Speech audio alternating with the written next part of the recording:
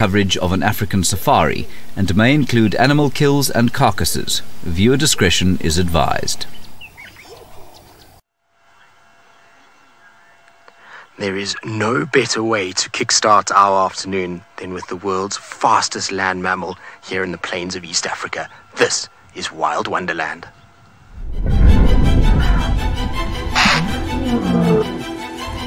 This is absolutely magnificent.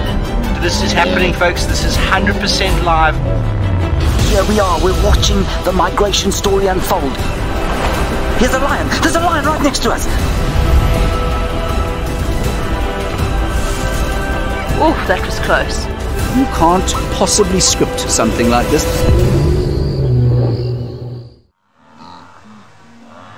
Good afternoon and a very warm welcome to CGTN's Wild Wonderland live show. My name is James Hendry, on camera as always. Enormous James, you can see, is using the other finger today to hide the fact that his gloves have got a hole in them. We're sitting here with the magnificent migrating herds and they're heading down south. Now, we're in 3 locations in Africa: the Masai Mara of Kenya, which is just to my right-hand side, the Serengeti of Tanzania, which is just to my left, and way down to the south, the Western Kruger of South Africa. Now, quite interestingly, these herds have turned out of the Masai Mara and they're moving back into Tanzania. Now, if you hadn't been around this area and you didn't know the actions of these herds, you'd think that the migration in the Mara was over, but you'd be wrong. They swirl around. They'll go into Tanzania, they'll turn around, they'll come back into Kenya, and they'll do that probably 3 or 4 more times during the course of this migration season. Now, remember, you're the most important part of any live safari, so please do talk to us using the hashtag CGTN Wild or the hashtag Wild Wonderland, and that is on Twitter. Hashtag CGTN Wild or hashtag Wild Wonderland. The movements of these herds have baffled and amazed human beings for many hundreds of years. The red oatgrass plains of the Mara Serengeti sway in anticipation. In February, around 400,000 wildebeest are born on the short grass of the Serengeti's southern plains. Just half an hour, the calves have found their feet. And one of nature's greatest journeys begins. From the southern plains, more than 1 million animals move northwest into the Serengeti's western corridor, massing on the banks of the Grumeti River. As the rut ends, the herds gallop north once more. Eventually, 2 million grazers arrive to feast on the abundance of the Masai Mara. It begins with the trickle of the zebra vanguard, enjoying the undisturbed long grass plains, making the first crossings of the turbulent Mara River. Many fall to the rapids and the crocodiles. And then comes the main body of the migration, the thundering herds of white-bearded gnu, bleating songs of chaos in search of green pasture. The herds know the danger, but the call for food is too great. All must take the plunge. Not all will make it. For those that do, hungry prides and clans patrol the banks. For survivors, rich red oatgrass is the reward. Before it's time to cross the river again, as nature's greatest herd follows the life-giving storms and verdant plains of the Mara Serengeti for nourishment.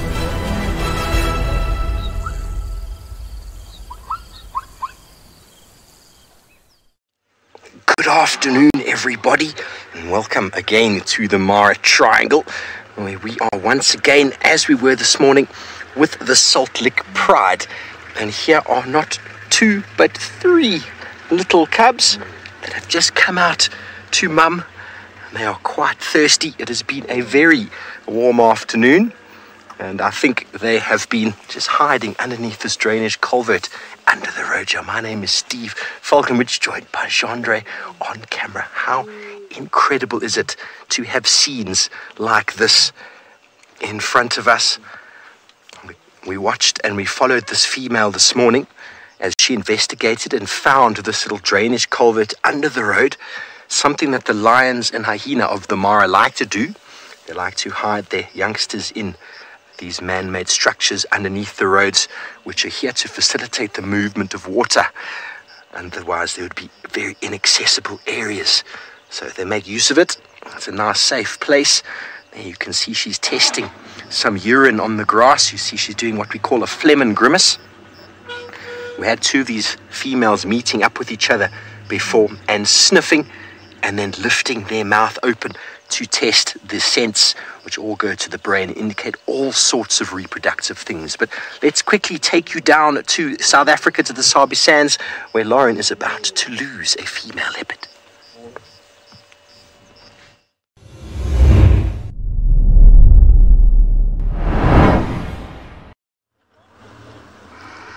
Welcome everyone to the wild wonderland that is South Africa.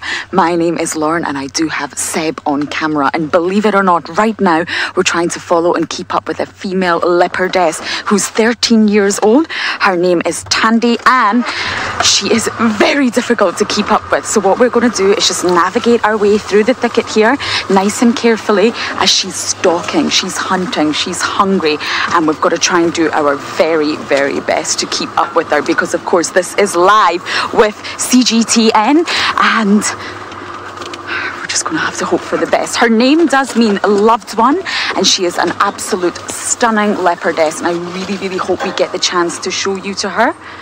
She's a lot slender and smaller than the male leopard. Oh, I think we've got a view. Hold on. Can you do that, Seb?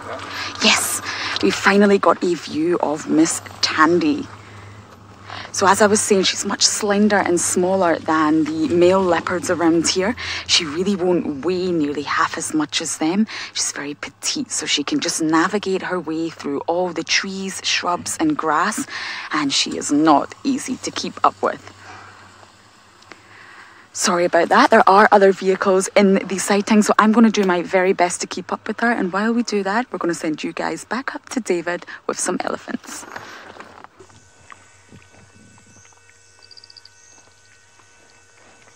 Very well done, Lauren, and how lucky to see that leopardess, which is always described as the queen of that area. Well, we don't have a cat as yet, but we have the largest mammals in the world, and we got the African elephants. And look at that huge number of elephants there, both the big and the small, and the green grass, which definitely they are feeding on. And how lovely is that? Well, my name is David, and on camera with me this afternoon is Bungay. Bungay, how are you doing?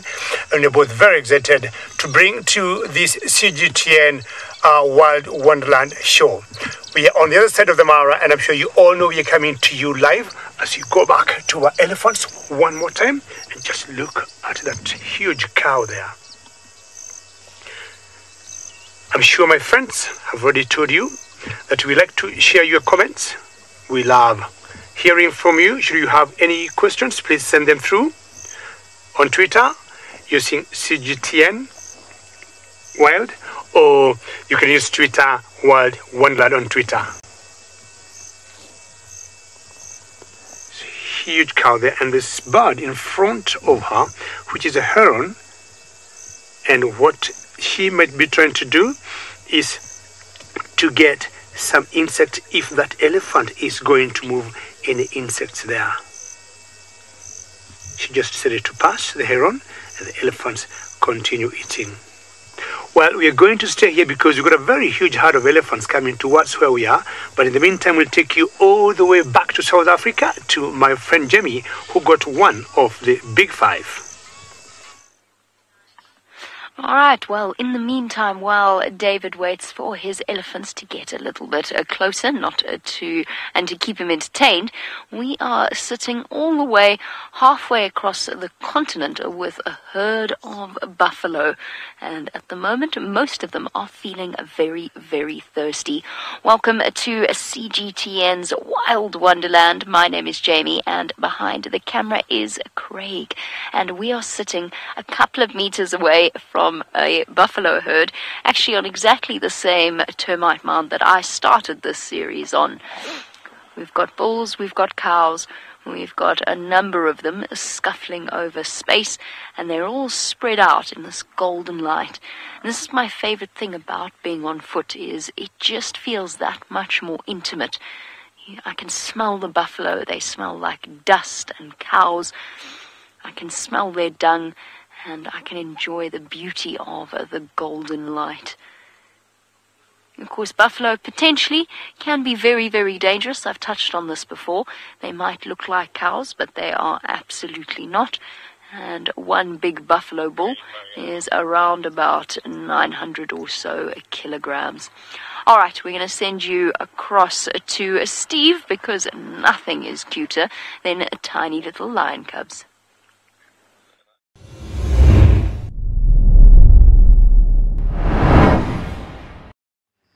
Thanks, Jamie. Be careful now. On foot, it always amazes me the size of buffalo. But when you have a look at how big this girl is, she's right next to us. She is enormous. Now, when lions take buffalo, they normally do it in groups. They do it with males around. And sometimes you think, how is it possible? But when you have a look at the size of this girl, she is incredibly big. Weighs about 140 kilograms. It can weigh a little bit more than that, in fact. Females. So what's that? 280 pounds, 270 odd pounds. That is a lot. That is a lot of weight for taking down large animals. And she is here with her cubs. She is a fierce protector. Sherry, this is very precious. We are right here. She is actually underneath us at the moment. The culvert goes under the road, and the 3 smallest cubs are still in there, and the 3 of the others, the 5-month-old ones, we've seen one came out of here a moment ago covered in mud, and I don't know if the other 2 are in there as well. There's a couple members of the pride around, and one of them is looking towards the distant herds that are slowly grazing in a long line. Who knows? They're being very vocal. She might stash them here, tell them, stay here, little ones, don't go anywhere. And she might go off with her sisters to hunt the endless herds of a wildebeest on the horizon. If she does, we'll be following, because this time of year they will choose wildebeest and zebra over buffalo, but buffalo are here all the time. And so they will choose them when times are tough. Okay, well, it's not only the wildebeest we see many of in the migration. Always following the herds are the masses of vultures.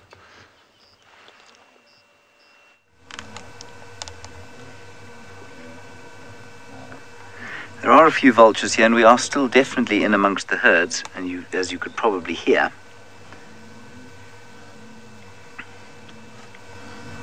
There we go. And what we have here is 2 interesting kinds of birds. We've got the vultures, but also we've got a large collection of what I think is the world's ugliest bird, and that is the marabou stork. Now, very interestingly, if we zoom in on the ones on the right-hand side, please, James, if you wouldn't mind. Oh, that one was just as good. You can see its legs are white. Now, their legs are not actually white. Their legs are, in fact, grey. In fact, that's a perfect one, because you can see that the left leg is grey and the right leg is white, other way around. And that is because they defecate on their legs in order to keep cool. So it's been a hot day today, around about 27, 28 degrees Celsius, and even hotter if you happen to be standing in the sun like that bird has been.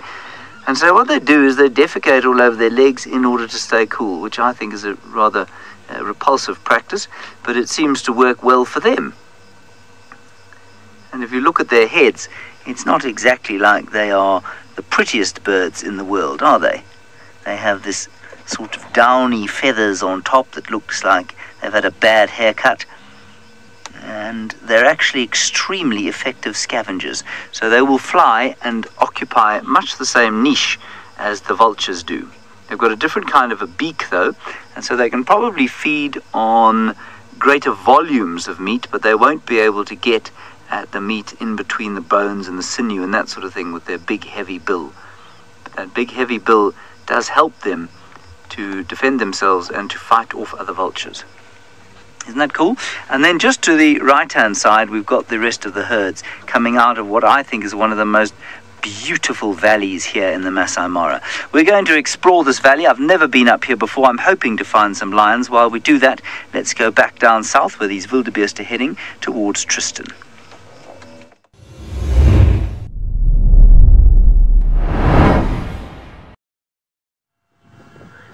Well, good luck, James. I hope that you find your lions and you have a good exploration of your valley. Now, when James was sitting with those vultures, we were just thinking about this poor cheetah who we spent some time with today. And unfortunately, this cheetah lost its kill to vultures, which might sound surprising to many of you because it's a big cat and you wouldn't think birds would be able to push it off its kill. But cheetah are very slightly built, and often if there's enough vultures, they'll actually just abandon the kill and move away, which is exactly what happened. And it's why he's having a bit of a rest. His tummy is quite full from the impala carcass he had a little bit earlier. My name is Tristan. On camera I've got David this afternoon, and it is a very, very warm welcome to the Serengeti National Park in Tanzania. It is a beautiful place to be on safari, and to be spending it with the likes of cheetah always makes it that much more special. Now, this particular cheetah is an interesting one. It's not part of the same cheetah we saw yesterday. Yesterday we had a coalition of 2 males. This cheetah is also a male, but he's a much, much younger individual. And we saw him for the first time a few days ago, I think it was about 4 days ago, and he managed to hunt and kill an oribi. And then I believe that day before yesterday, he was seen on another kill, and then today on a impala. So he's had a serious amount of food over the course of the last 4 days. It's why that tummy is so big and round, and he's seemingly doing very well. Now, we say he's a young male because if you look on his tummy area, you'll see that it is very, very fluffy, and then on the back of his neck area, which is not easy to see at the moment because of the grass, but there's tufts of fur on the back of his neck. Now, you can age cheetah with that because when they're born, they have this long fur on their back, and it goes from their head all the way down to their tail, and it just helps with their camouflage in the grass. And as they start to grow older, so that kind of mane, if you want to call it that, starts to get shorter and shorter. And so if you compare the 2 boys we had yesterday afternoon and this young fellow over here, you'll see that there is a very, very big difference in the length of their coat, particularly behind the ears and on the back of the head. Now, I think our cheetah is probably going to have a very, very sleepy afternoon, given how full his belly is. So we're going to probably start making tracks and see what else we can find in the area. In the meantime, though, let's send you back across to South Africa, where the Queen Thandi, well, she's moving about. So Thandi is definitely keeping us on our toes here. She's hungry, that's why. It's getting a little bit later into the afternoon, but it still is very hot. She's on the move. She keeps stopping, listening. Look at her ears. She keeps assessing what's going on around her. And she keeps twitching her tail. Look at that. Now, I don't know what she sees and hears because I don't have senses like hers, but she definitely hears something. Look at her body posture. So she is going to hunt. I don't know what and I don't know when, but Thandi girl here is absolutely on the move. James is very happy that we have another big cat trifecta today, absolutely. There's such a high leopard density here in the Kruger Park in South Africa. There's actually more males than there actually is females. So it's really, really nice to get the chance to show you all Thandi was a female leopardess instead of a male, which we always tend to bump into. She's on the move somewhere. So Thandi also gets called the Queen of Djuma. Let's find out why.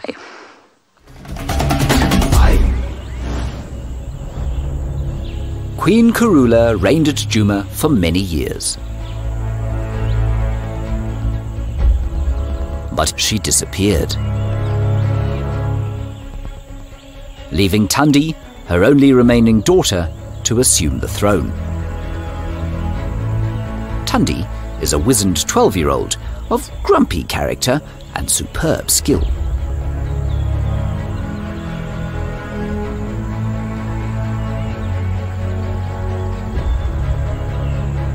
She's taken on the old queen's mantle, defending her new Djuma territory.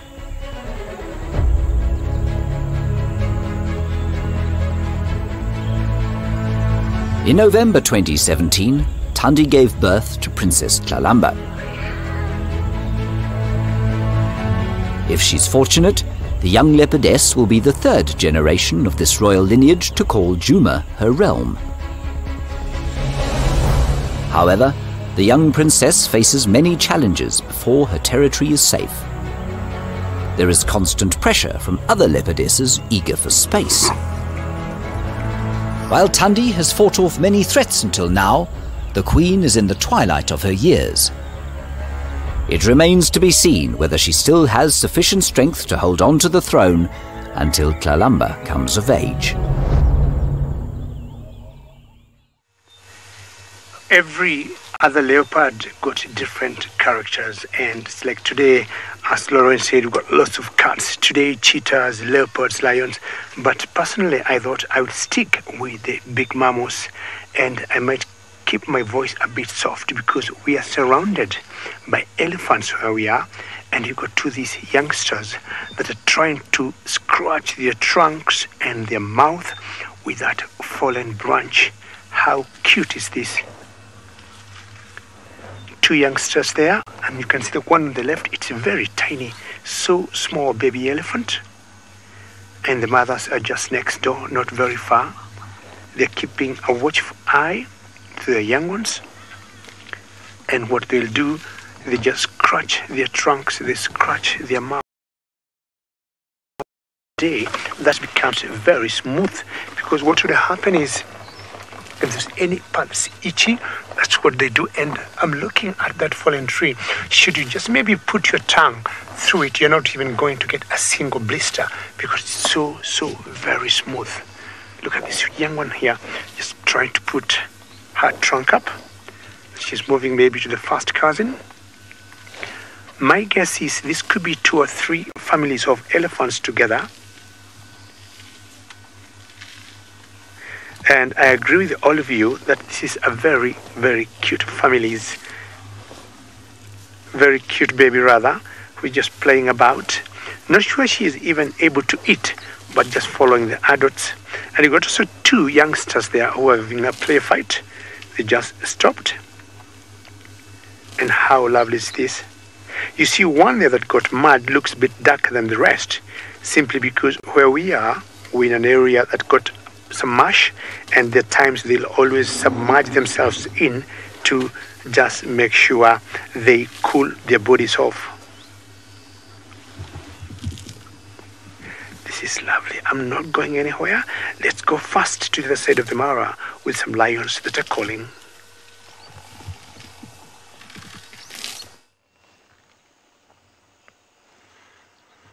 And you are back with us at Egyptian Goose Pan once again. We are with the Salt Lick Pride.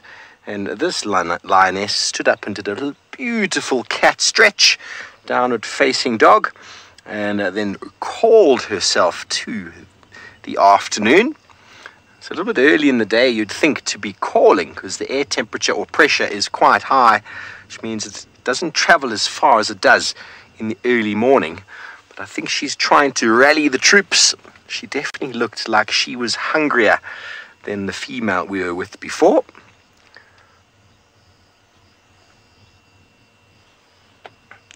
Hello, Giraffe Girl. You want to know about the male that was here this morning? Well, he is still here, but he's flat in some long grass up against the pan. And after some confirmation, we're not 100% sure because we haven't managed to see him again, but it actually seems like he might be one of the Pride males. He might be one of the males from the Sausage Tree Pride, one of those young boys. But we need to get another good look at him. There's an ear I need to look for, but at the moment, all he is a furball in the long grass. But I'm sure he's going to get up soon, and maybe he'll actually contribute with these lionesses in catching bountiful prey that we can see in the distance. She's making a noise again.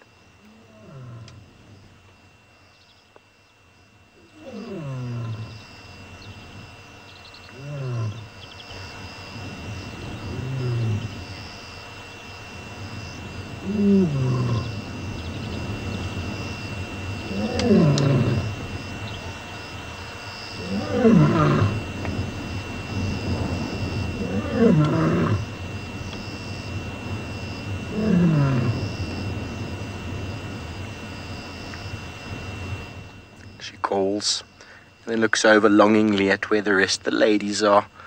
Come help me, I'm hungry. She knows it's easier as a group. The herds in the distance are in relatively short grass, which makes it very difficult to stalk them. So they need to rush in and grab something, and having numbers is much more sort of successful than on your own.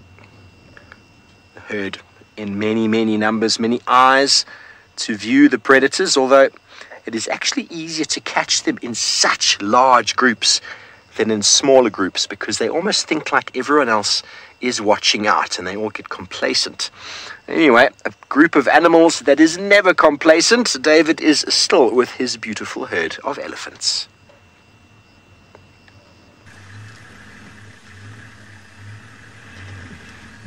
Yes, it's true, and I'm talking of a group of elephants here, which you'd call a parade of elephants. And as much as, you know, the migration is around, especially where James is, my other corner of the Mara, I still got the elephants. They have moved a little bit further from me. Can you hear that? Steve had lions that's all trumpeting and rumbling. Steve had lions that earlier were calling, my elephants are now calling. It's very normal, and this is how the animals will always communicate and socialize by vocalization. You can see how they spread out all the way in the green area, and it's what I thought. There could be a few different families together. That young calf there seems to be suckling to me. Did you hear that? That was just a youngster or a teenager. Hear that? We got, of course, other people not very far from where we are, and I think he was just trumpeting to get a vehicle which had some very loud gas.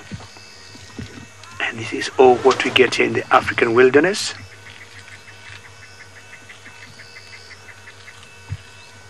Remember, ladies and gentlemen, should you have any questions, you may send them through using hashtag CGTN Wild or hashtag Wild Wonderland. Apparently, elephants are my favorite animals in the whole of Africa, and they have wonderful stories. Perhaps elephants fascinate us so much because they display the social complexity and full emotional range of our own human species. Mothers, sisters, cousins, aunts and calves live in close-knit herds. Cows live in the same herd from birth until the grave some 60 years later. For peace and prosperity, the herd is led by the oldest, wisest female. She is protector, but cantankerous disciplinarian when necessary.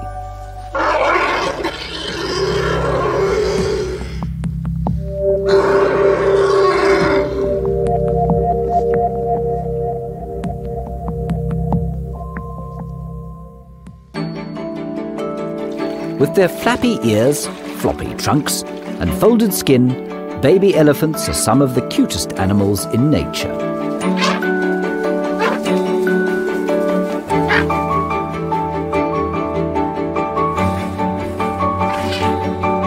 Like toddlers, they are playful, curious, and love the mud. Human voices and our funny vehicles provide huge amusement for brave little bulls. But while exploring and playing is a daily priority, Mum's protective embrace is never far away.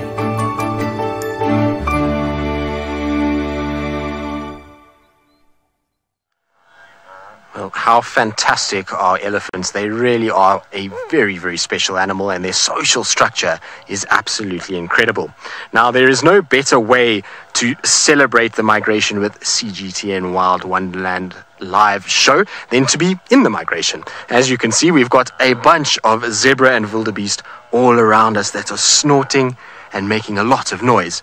Now, it looks very peaceful. It looks absolutely beautiful with the mountains in the background, or koppies as they're called in this area. But there are dangers that lurk here, and one needs to be very, very keen-eyed to be able to see the dangers that do lurk, because in this area, the hills have eyes. Now, I want you to pay attention to the top of that rock, because what you will see there is the belly of a lion that is sitting all the way on top. And it is absolutely amazing that they can get up there. That is a huge, huge rock, and it's sitting up there for a very good reason. There's two reasons why that lion is up there. One is because it's getting away from all the flies. When the migration is around, there's a huge influx of flies that develop in the area, and you get covered in them. And so for the lions, it's very, very, very unpleasant, and so they get up there to be able to get away from it. The other reason that they go up there is that it is the perfect vantage point to be able to scout out their area. Now, from up there, she will be able to see this entire herd that is spanning behind me. She'll be able to watch all the zebra and wildebeest that are moving around, and she can plan what her evening is going to be. And I'm pretty sure this evening we're going to find her hunting, because the zebra and wildebeest haven't actually spent much time in this area, and you can see that by the fact that the grass is still quite long. Now, Lauren, are there any different antelope that only occur in this area, so in the Serengeti, in northern part of the Serengeti? No, so there aren't animals that are only found here, but there are a few special animals that we don't see in South Africa and that are a little bit rarer in the Masai Mara, and so Oribi is one of them. You also do get dik-dik in this area, which is another nice little antelope. And so those are the two rarely and klipspringer, actually. Now, klipspringer is an animal that also lives in amongst the rocks and seems to be much like the lions and spends a lot of time on the rocks.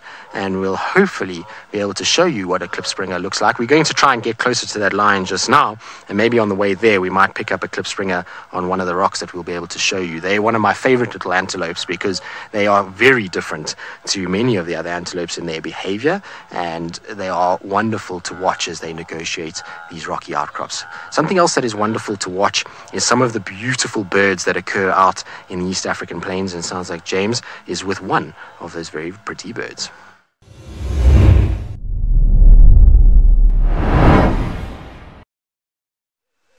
Look at these little things. They're called little bee-eaters, and we are sitting in the most perfect oasis in the middle of the migration. The bee-eaters are above a wet stream, and above the bee-eaters there is one of Africa's most favorite animals. There he is. He's a Maasai giraffe, and he's one of the only animals to be really not much affected by the migration. My name is James Hendry. Big James is on camera. You're watching, of course, CGTN's Wild Wonderland live show, and it's a huge privilege to have you here with us live from 3 African locations. Let's go back to our giraffe friend over there. I say he's unaffected by the migration because he doesn't eat grass. And so, whereas everyone else's grazing is covered in wildebeest dung and urine, and in fact just covered in wildebeest and zebra, this chap is not at all affected. He walks along these gorgeous streams, eating the leaves off the trees, and is an extremely healthy individual. You can see that he's got no lesions on his skins, and that's how, on his skin, and that is how we discern the health of a giraffe. Isn't he gorgeous? And just behind him, you can see all of the migrating wildebeest, all coming down towards the south, to where we began our drive. We've been heading north since the beginning. And when they get into those long lines like that, it's then that you realize they're on the way somewhere. Often you'll find small groups of 10 or 20 moving, but in a big line like that, it's very unusual that they will turn around and go the other way. Ravinda, you're wondering about carmine bee-eaters, stunning birds of, say, 4 or 5 different kinds of red. Carmine bee-eaters are found largely in southern Africa, and I'm pretty sure they're not found up here, actually. I'll just quickly check for you. No, they're not found up here, so you'd find them... Oh, no, you do find the northern carmine bee-eater, just not in this particular area, as far as I'm aware. No. So you don't find them up here. You do find them in the eastern parts of Kenya. Isn't that fantastic? Oh, that's just beautiful. All right, we're going to enjoy our oasis just for a little bit longer. You're going to go back down to South Africa to meet the grumpy and terrifying Queen.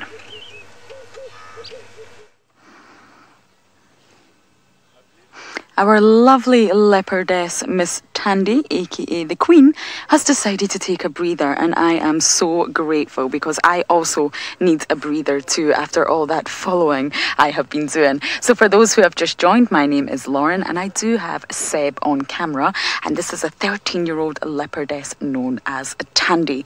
We have been following her for about 30 minutes now, and she's been looking interested in many different things out here, but obviously nothing has quite taken her fancy. Leopards stalk. They rely on camouflage. They're ambush hunters, so they need to remain unseen. So she'll assess the situation for a little bit longer, and then of course once her prey comes into the right distance, she will launch her attack. But many leopards out here attack time and time again, and it does not always result in success. But they're very resourceful animals, and this leopardess here can probably eat a huge variety of prey, from small reptiles even to fish that have died and washed ashore, to bigger mammals, to insects, all sorts of creatures. I think leopards are known around the world to eat around 92 different prey items. They're absolutely incredible at being resourceful and, of course, opportunistic. Now, we see many cats sleeping out here, but do not be fooled. Just like my dog at home, as soon as you open that biscuit tin, she's wide awake. Or as soon as something walks by, Miss Tandy here would be wide awake. I like to call it the biscuit tin effect. Absolutely no relevance in science, but this cat knows exactly what is going on. So we're going to chill a little bit longer with our spotted cat, but send you guys up to East Africa with a different kind of cat.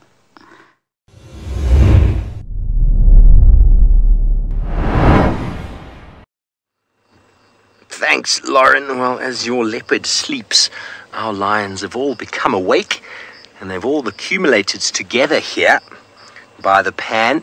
The male is very close by as well. We'll show him to you shortly. You see, one of the lionesses got her head up. They've all come to have a drink. That one on the right of the screen has got her head up.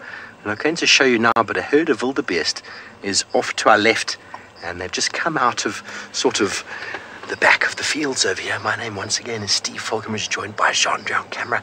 How exciting is this? We've got the whole Salt Lake Pride together, all the adults, a male and 3 very small cubs and 3 5-6-month-old cubs, and they seem to have spotted that herd of wildebeest that are moving very slowly away. We're going to stay here where the action is. We're not going anywhere. Let's send you quickly down to South Africa, where Jamie has got a leopard on foot. There's action here too, although it may not necessarily look like it with a sleepy leopard. But we have left our buffalo on foot, and we are now meters away from one of the biggest cats in Africa. There is a leopard sleeping probably around about 15 or so meters from us. As they're sleeping, he's sniffing the air, he's very relaxed, and this is what is so special about Hosana. There are so few people, and I mentioned this a couple of shows ago when I was on foot with Hosana. There are so few people who get to have this experience with a leopard on foot. They are notoriously shy animals, and you're watching it right here and right now live. My name is Jamie, and the man behind the camera is Craig with Nerves of Steel, and that is Hosana, our little boy. And moments like this we cherish every second of, because as he gets older and as he reaches a territorial age, he's not going to let us get any closer or get this close for much longer. Gemma, you want to know, on the subject of leopards and perhaps Hosana's movements, what which animals would migrate if it weren't for the fences in the Greater Kruger. And the answer to that is, look, the Greater Kruger is an enormous area, but there would have been animal movement and things like elephants. We actually don't even know how far the elephants moved once upon a time, depending upon rain and depending on where water was available. And once upon a time in South Africa, we had a migration that rivaled the Great Migration of East Africa, and that was the migration of the springboks.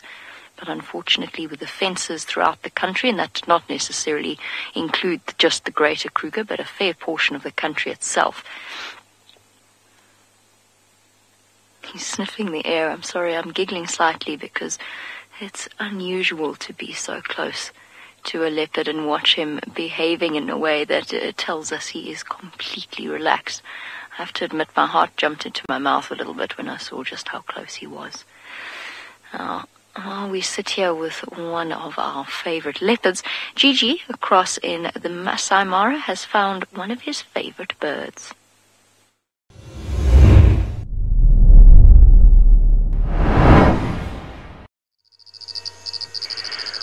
That's very true, because you remember earlier said my favorite animals are the elephants. Now this is the favorite bird of David, and it's the lilac-breasted roller, and wonderful for Jamie to get that close to Hosanna, a very favorite bird in that particular area of Kruger.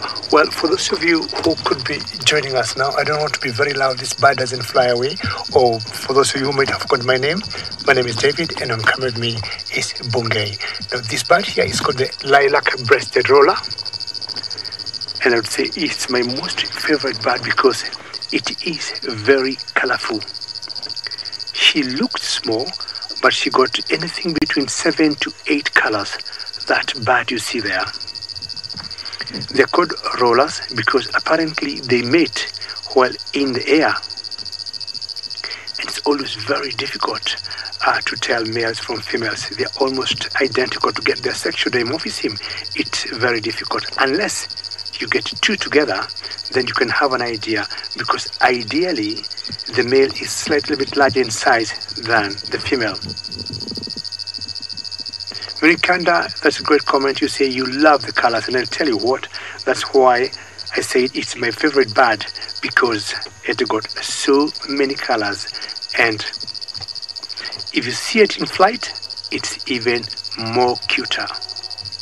Lilac-breasted roller, and this is very great cooperative she has given us without flying away. Sometimes they are always very skittish. I'll just leave her and move on. Hopefully we'll get something else. But in the meantime, we'll go to James, who's still got the herds of wildebeests.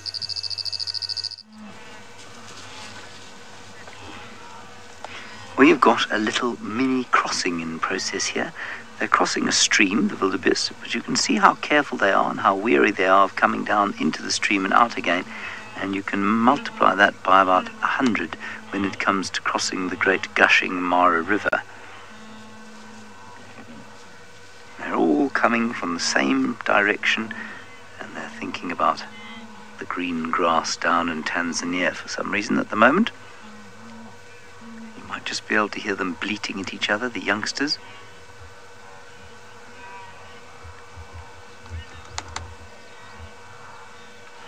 Take care. That's a very difficult question to answer in a short amount of time, but I'll do my best. Basically, the migration is not as ancient as people think it is. It's only about, let's say, it's only probably about 60 or 70 years old in its current form. We don't know if animals were migrating in this area for long before that, but we think there possibly were. But up until around about the turn of the 19th century, so, the early 1900s, so turn of the 20th century, sorry, this area was all cattle and people, mainly, and so this migration didn't occur. Then there was a big disease that swept through the area. It killed all the cattle, all the people moved out, all the bush came... what happened then? Oh yes, and eventually through that process the wild animal numbers started to increase again. The bush got quite a lot thicker, and the tsetse fly came in, which meant that the people didn't come back with their cattle, but the wild animals could survive.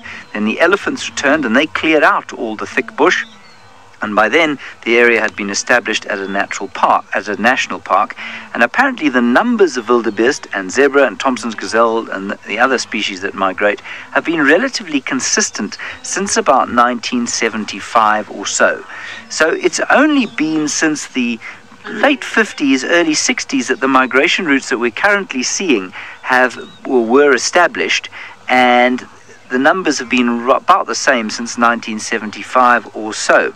But what is really interesting about that is that, of course, there's no written record before the 1800s or so. So we don't know what was going on before the Maasai came into this area with their cattle, and it's quite likely that animals were migrating because they just seem to slip into the pattern very easily. We're going to continue from here up north about only 5 kilometers or so. Steve is sitting at a little waterhole.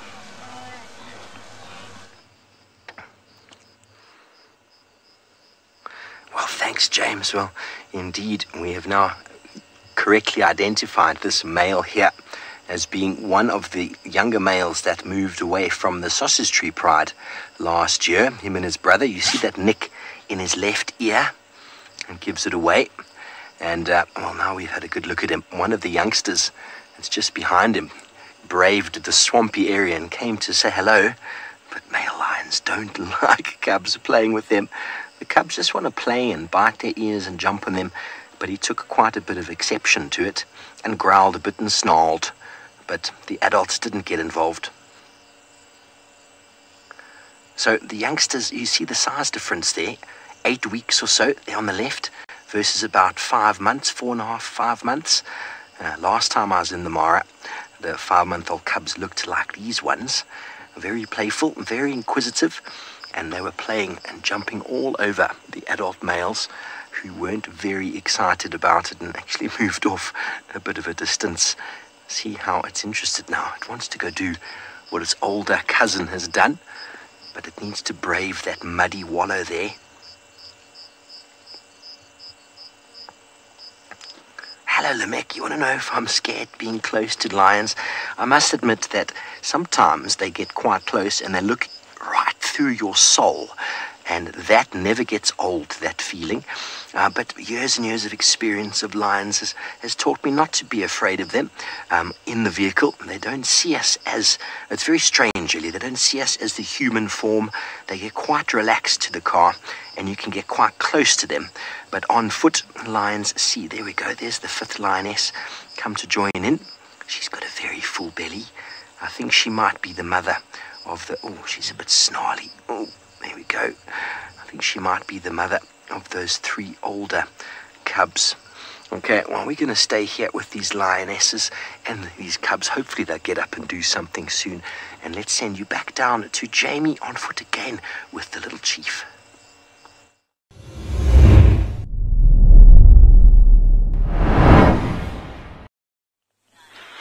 I have to tell you that while Steve might be waiting for his lions to get up and do something, I'm hoping that Hosanna stays exactly where he is.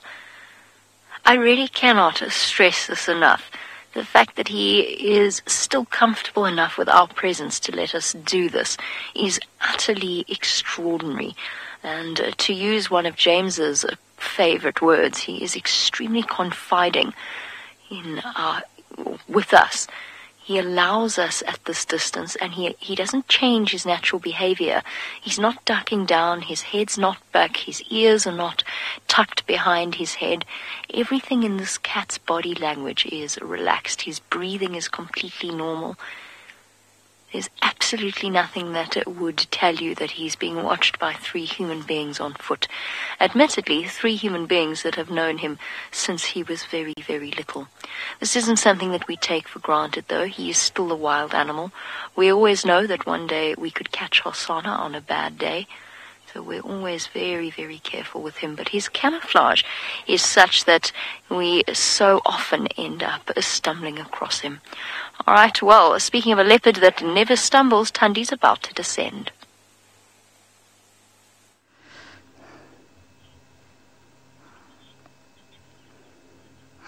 Indeed, Tandy never stumbles. She has just gone up a tree, had a little look around, came all the way back down again and plonked herself on the ground here.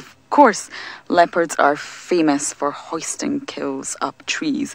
You can even see her shoulder blades there, just how big and powerful they are. And that's why they're like that, so that they can climb all the way up trees, stash their kills there, and keep them out of reach of nasty hyenas or lions that may try to steal her kill.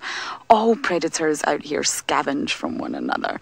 All the top-level apex predators will try and pinch the food of another. Not just leopard, not just hyenas, and not just lions. But Miss Tandy here has quite a reputation, not just for being grumpy occasionally, but for also being an absolute expert-level hunter. Tandy's superb camouflage is most impressive in the sparse winter vegetation. Her colours blend with the subtle golds, bronzes and greys. On an overcast and windy morning, the riverine woodland is an ideal place to hunt. There's cover in the understory. Her spotted pelage and silent, careful footfalls disguise her approach. Her speed and agility do the rest.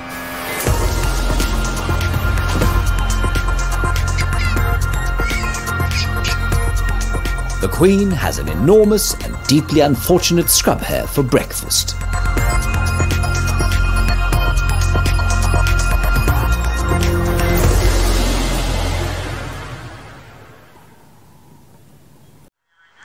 It is amazing to watch Tandy on the hunt. I must be honest, she is a very calculating female, and after spending the better part of sort of 8 years following her around, I've been lucky enough to have witnessed her hunt on many occasions, and she is incredibly clever about the way that she does it.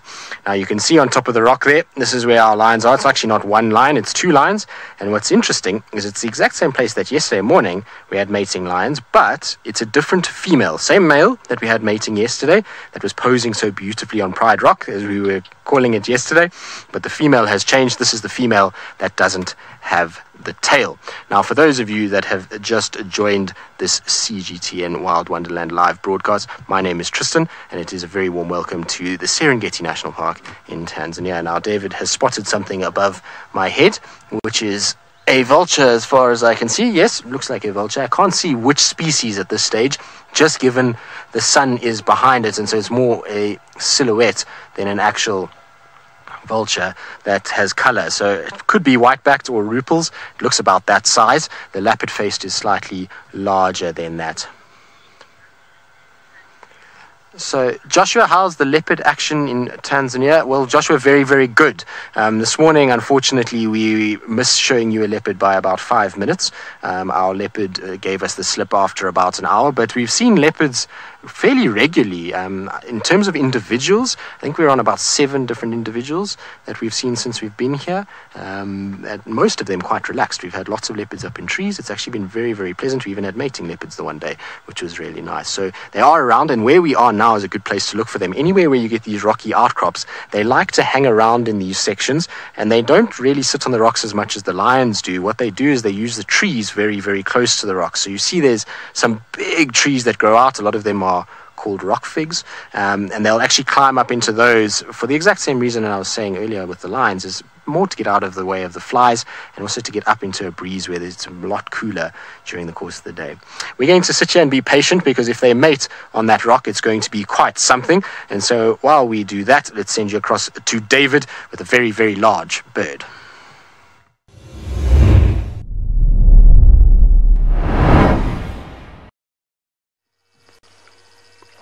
Well, it's very true, Tristan. Should those lions mate on that rock, it will be very special. They're some of the largest rocks we got in East Africa that we call the koppies. But I left my lilac-breasted roller and ended up with the largest bird in the world. And these are the common ostriches, or the Maasai ostriches. Now, earlier I was talking about that small, beautiful bird we saw, the lilac-breasted roller, and I said how difficult it is sometimes to tell males from females. Now, for these ones here, it's in black and white. You can comfortably tell the difference of the males and the females. I'm going to back up a little bit so that you can have a chance to see how different the males and the females are. Bungay, hold on. Bungay is the cameraman today. Tell me when to stop, Bungay. Keep coming. So I want to show you the big difference between the males and the females. Keep coming. Are you happy? Keep coming. Okay, just 1 second. And this one gives us a better chance to have a look at these ostriches. And it's 1 male and 3 females if you look carefully. And you can see the male is black and white, whereas the females are grayish brown in color. That's the major difference between the 2 sexes, unlike the lilac-breasted roller that I had before. And how huge birds are. And if you look carefully on their legs and necks, they do not got any feathers. And of course, that one helps them to cool. And they're the only birds that you have here in Africa that do not fly. Speed is important to them, but also James, who got wildebeest, he also knows how important speed it is to the wildebeest when migrating.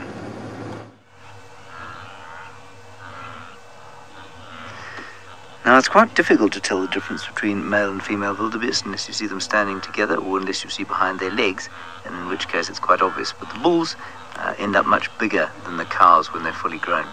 Everything is calming down here nicely.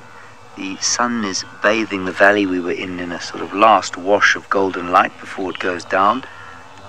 And it just feels like the wilderness is calming down after another frenetic day in the migration. It's a wonderful feeling. It's the perfect time to settle and just sit and watch, and perhaps if you've got a favorite tipple, to have that on your lap. Well, you appreciate the magic of this place. Right, let's quickly go back to the south to Tristan.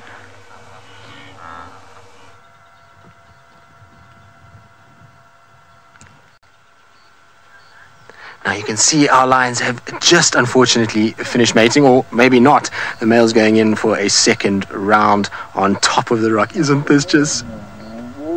Can you hear that?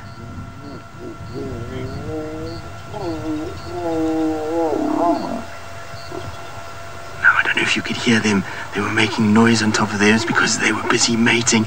It is absolutely unbelievable to have them mate on top of a rock, and it's incredible to be here and to be able to see that. It's one of those things that often as a naturalist or a guide you want to be able to see, and the guide that is actually driving us around here in Tanzania has been guiding for 20 years, and he said to me that yesterday, and well today, is the first time that he's actually seen them mating on rocks like this, which is absolutely spectacular. It gives you an idea of just how rare it is to be able to see these guys do it. Now unfortunately, I think the females moved a little bit, and that's why the male's facing away from us at the moment. He's not really in the greatest of places, and I'm hoping he's going to turn. You can see his kind of mane as he moves. Look at that. Isn't that magnificent? That is absolutely amazing. Now he's going to lie down after all that hard work. Wonderful. Right, now that was an incredible experience to see, but Steve is still sitting with an equally incredible experience as he has the trust of a mother suckling her cubs.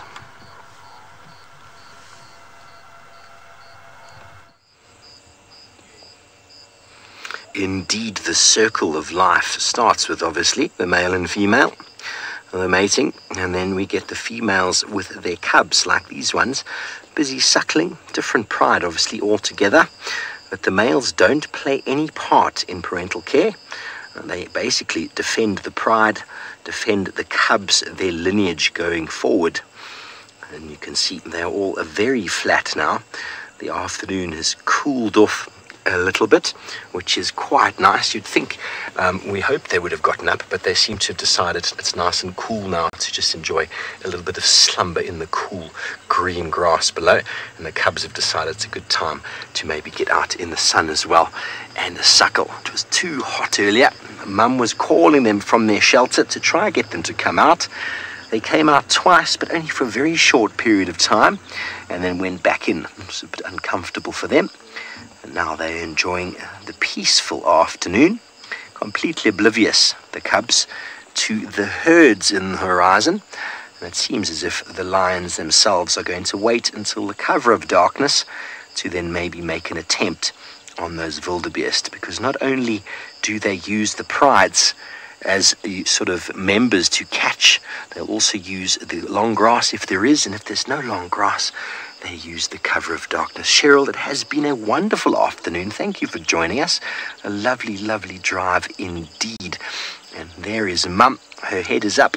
Maybe she's had enough of the suckling. Well, a very good afternoon we've had. Don't forget, this is only episode 6. We still have more than half a week to go, and we thoroughly look forward to bringing you more of the migration from the Serengeti in Tanzania, as well as here in the Mara Triangle in Kenya, and the leopards down in South Africa. Thank you for joining us. From myself and the rest of the team, have a beautiful evening. We'll see you tomorrow morning at 8 o'clock EAT.